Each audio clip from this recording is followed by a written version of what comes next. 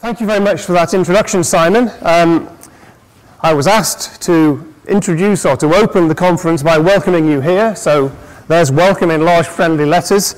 I think this is an extremely important conference. I think the issue of computing in schools is one that's attracting a lot of attention at the moment. Now, you're probably wondering why I'm opening this conference, since I don't teach at schools, and Simon's already given the game away on this. I'm chairing the advisory group to a Royal Society study, which is looking into computing in schools, and the motivation for this study has come up very much from the bottom through groups such as this and the BCS, and the concerns that you've been expressing over the state of computing in schools across the country. So I'm really just the front man at the Royal Society for something which I hope will ultimately help your cause. But Simon said he wanted me to say a little bit about my background as well. So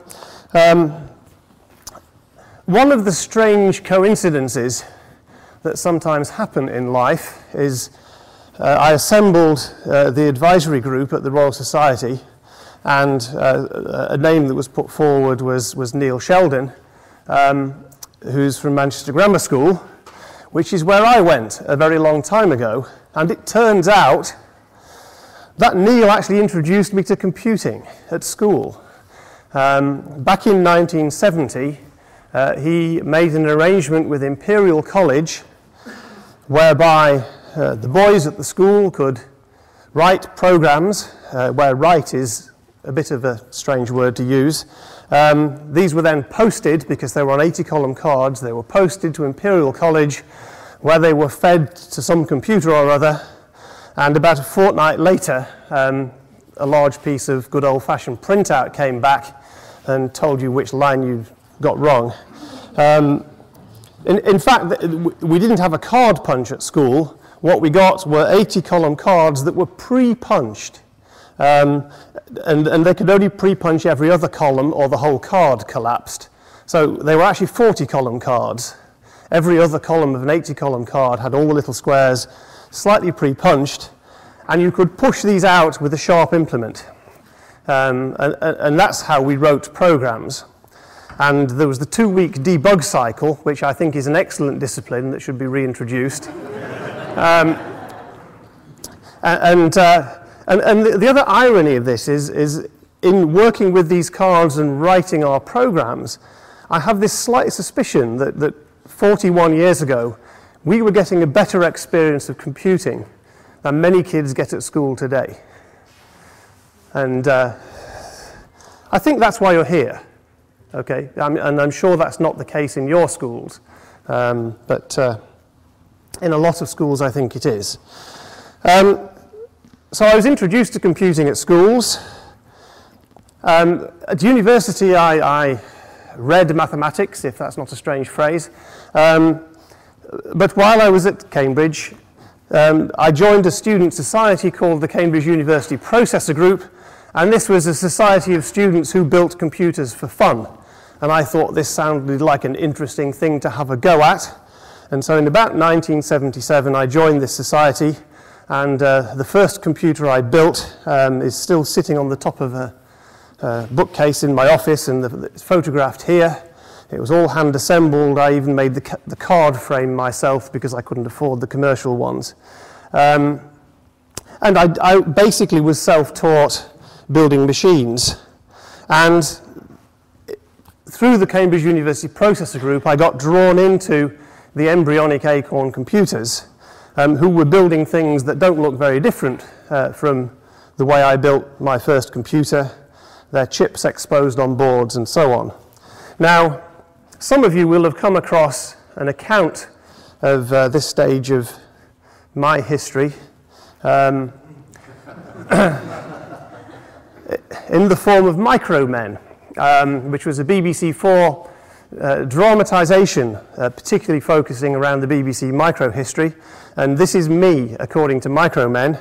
Now I have to point out the portrayal was not accurate in many details. For some reason I was portrayed as a chain smoker, and I haven't had a cigarette since I was 12. That's another story. I have a beard though, I've never had a beard. Glasses, well, I didn't start wearing glasses till my mid-40s, but I will confess to a slightly strange taste in tank tops in those days. Anyway, if you want to know what I really look like, that's about the same era. And you can see in those days I had hair, but not on my chin. So, anyway, my involvement with Acorn led through to the development of the BBC Micro, which was an extremely exciting time for me, and I think for a lot of people involved in computers in this country. We really hadn't appreciated, even though we were in a company that was trying to build computers for the market, we hadn't appreciated just how big the demand would be for these machines. And I well remember the discussions with the BBC where they confidently said that with their programs, Acorn would sell 12,000 of these machines. And that 12,000 rapidly became 1.5 million, which shows just how little people appreciated what the demand would be when we could supply a suitable machine. Now, that's the marketing department's view of the BBC Micro. My view is more like this. I was principally involved in the hardware, and inside there you'll see the microprocessor in the middle, which just looks like a black chip. That's a 6502. But on the BBC Micro, which had 102 integrated circuits if the PCB was fully populated, most of the chips were off the shelf, but those two were designed specifically for this machine, and each of them reduced the chip count by about 10 or 20. And I was closely involved in the design of those two semi-custom chips, and basically that set my career up, because ever since then I've been involved in chip design. And that's still my area of research today. And you'll know that following on from the success of the BBC Micro, by strange means, Acorn ended up designing its own microprocessor, and that microprocessor has, again, through a series of serendipitous occurrences, ended up basically dominating the world's supply of computing. I think if you look at the amount of computing power that's now shipped with the ARM architecture, it exceeds everything else produced by everybody else ever in the history of computing put together. And ARM shipments are well past the 20 billion mark. Each ARM processor requires about 100,000 transistors. It's quite simple by today's standards. And if you look at that big number of ARMs and the big number of transistors on each ARM, you get this magic number about 10 to the 15, which by a coincidence worthy of Douglas Adams, in other words, it's completely unrelated, is equal to the number of connections between the neurons in your brain. And if you want to know where that leads, then I'm giving a seminar in the session at 11 o'clock that'll develop that theme. But anyway, I'm here because the Royal Society heard the case for doing a study of the state of computing in schools, and I was asked to chair the advisory group. The background to the project is rather wordy, but what really impressed the Royal Society was they called a meeting of stakeholders, and they got teachers and university folk and industrialists and e-skills and BCS all in the room, and this bunch of people hadn't got together, but they all sang from the same hymn sheet when they got there. They all said, "We have a problem." And the Royal Society was sufficiently impressed by this consensus right across the spectrum that they agreed to set up this study and see if they could get to the bottom of what was going on. Now, just one of the bits of data that fed into this motivation was statistics on the number of school pupils taking A-level computing, which has more than halved over the last 10 years.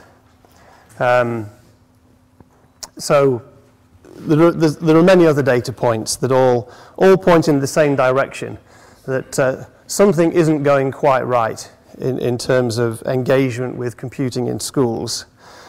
We're only in part way through the study, so I can't present any conclusions, but the kind of feeling that's coming through is that computing is portrayed as just ICT, and there's the confusion between ICT, which is using computers to do useful things, which is important, but it certainly doesn't give you a sense of the excitement and potential of computing as an advanced and challenging subject. It's all just a bit mundane. There's the issue of teacher qualifications, where most teachers teaching ICT have no qualifications at all in ICT. There's the issue of the curriculum. What is the national curriculum doing? It turns out, actually, the national curriculum allows pretty much anything, but it doesn't disallow very boring solutions. And if you take that together with league table pressures and the skills of the teachers, it seems you end up with a lot of schools teaching very lowest common denominator computing within the national curriculum constraints. Teacher specialism, support for teachers, continuing professional development. We're looking at these areas and several others. I don't have time to present the full picture, but I guess most people in the room already know this is going on and know where to find the details.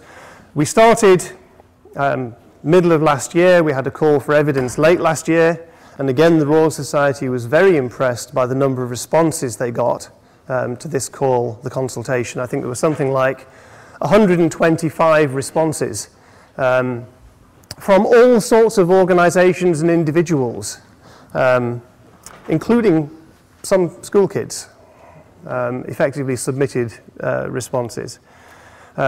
Research has been commissioned and has gone on earlier this year. There's still some research taking place. We've had a series of stakeholder engagement meetings, engaging with teachers, head teachers, industrialists, and so on. And we are due to put the final report together over the next few months.